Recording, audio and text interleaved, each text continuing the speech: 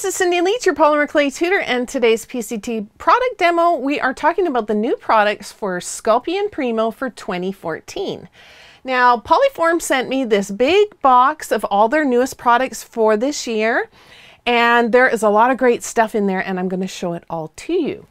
They've brought out a lot of new tools, some supplies, and even a whole new line of clay. Now, I think they've done a really good job of listening to what we need as a community and brought us some products that we're really going to use this time. Now, there is tons in here, so I'm going to show them all to you, but I won't be able to show them to you in very much detail. So make sure to leave in the comment section after the video to let me know which ones you want me to do videos on first. The ones with the most popular votes on them will get shown first, and the others will take longer to see them, okay? All right, so let's take a look of what we got here. Now, as you can see, there's lots of new stuff. First of all, the first one I'll show you, it is a bead maker. Now, this is a little different than the other bead makers that are out there. This one will roll 3 different sizes of round beads, and it has the little clay measures in there, so it should be easier to use. So I'm looking forward to trying this one out. There is also a new bead making kit. This one comes in a reusable package. It's got a little roller, a clay blade. It's got a piece of acrylic, so if you want to roll lentil beads, you can use it for that, or for flattening out square canes and things like that. It's got a bead awl, a cutter, and it's got a little piece of fiber for baking on, like a little baking mat, and a booklet in there for bead making, which sounds interesting. Another new product they brought out is a clay bead baking rack. Now this one is sort of interesting. It's different than what's out there. It's very small, as you can see.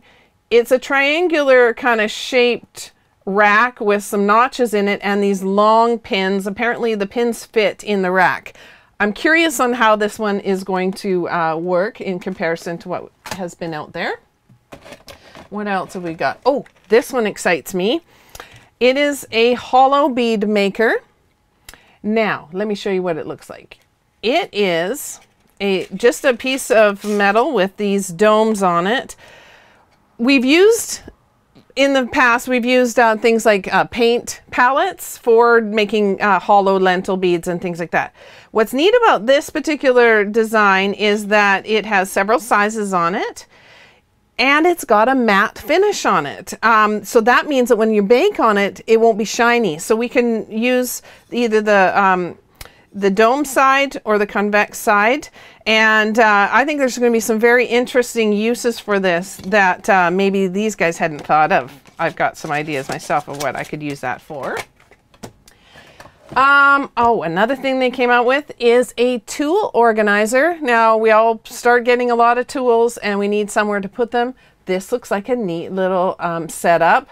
It will hold your clay rollers, your all kinds of little needle tools and sculpting tools. It even has a slot for putting in texture plates and your acrylic rod and a whole bunch of stuff. So I think this one's going to be a useful one. Oh, they also came out with a little selection of wet dry sandpaper. It comes in 400, 600, 800, and 1000 grit. Exactly what we need. The only thing is I'm a little disappointed in the size and the number of pieces in there. I think we're going to go through this very quickly, and I'm not sure if that's enough sandpaper, to be honest. Another thing that is a great product, by the looks of it, I haven't tried it yet, is the clay silk screen kit. Now, it has a bunch of different silk screens in here, and the patterns are really, really pretty, and they can be used and they're perfectly suited for jewelry size. It also comes with some acrylic paints in gold and silver and a little squeegee. So you have everything you need to get started with doing silk screening. And that's a good one because we've been buying them from everybody else. So they might as well have some too. This is a new set that looks very interesting. They are silicone molds, and they're the type of silicone that can be baked in, which has some cool purposes. And this one is a cabochon mold. It molds different shaped cabochons, teardrop shapes, some donut shapes, triangle kind of shape. And then this one here is a also a bakeable mold, but this one is the bezel shapes. So they have some corresponding shapes for bezels that you can put behind the cabochons, which sounds very cool. So I think you'll see me do some cool stuff with that. Another thing they came out with, which I don't understand why they didn't do this a long time ago, because we've been buying these from everybody else, is they are some graduated cutters. Now, they're perfectly sized for jewelry making yet again. In fact, this round set will correspond with the hollow bead maker. So when you're cutting out the discs to put on to make your lentil hollow beads, these cutters will work beautifully for that. They have a round set, a diamond set, oval, and teardrop, and each set has 6 pieces in them. So that's a nice set, and they all sit together nicely in your drawer. And lastly, they brought out a whole new line of clay called Soufflé.